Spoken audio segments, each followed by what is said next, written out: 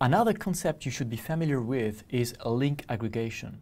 What this does is that it allows you to group together several ports on the controller and connect them all to a switch and pretend that these 4, in that example, physical ports are in fact one big virtual link to the switch. So it groups ports together to create virtual communication that is in that case 4 times faster than each individual port, but that is still seen as one virtual common link. The strength of that system is that you increase the speed while still keeping the idea of one single connection. And if any of the physical ports below the lag breaks, well, you still have this link aggregation working, only on 3 links instead of 4, but you don't lose communication to the switch. So there is a redundancy aspect on top of an efficiency aspect. One subtlety that you have to be aware of is that if you use the AirOS architecture, the controllers 5508, 7500, 8500, 2500, etc., you can configure lag on those. But there are 2 rules. The first one is that you have to use only one lag. You cannot take some of the ports and do one lag and take some other ports and do another lag. It's a yes or no logic. You can only connect some of the ports, but if you configure lag, it's only one lag for the entire controller.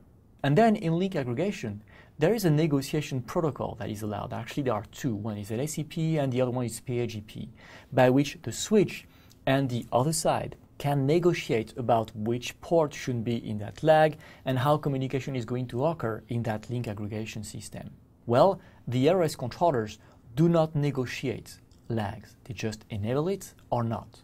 Which means that when you configure lag on the controller, you also need to turn on lag for the matching ports on the switch, and you have to tell the switch the lag mode here is just to be on. There is no negotiation that's going to occur because the controller is not going to respond to any negotiation need. Just turn lag on. I configure the other side. You can trust me, it's lag.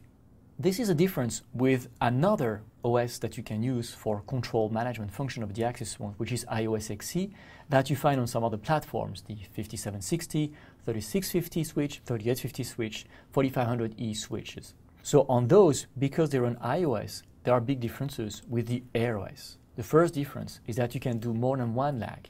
You can do 2 if you want to or more. You can take some groups of ports, do one lag, take some other groups and do another lag. The other difference is that because they're on iOS, they also can negotiate the modes of these lags. So if you connect them to switches, you can enable these negotiation protocols on the iOS XE side of things and on the switch side of things to use LACP or PAGP. So those are 2 major differences between AirOS and iOS XE. Let's look at a configuration example. You are using, say, an AirOS controller and you have lag to a switch, and on that switch you have an access point that is connected.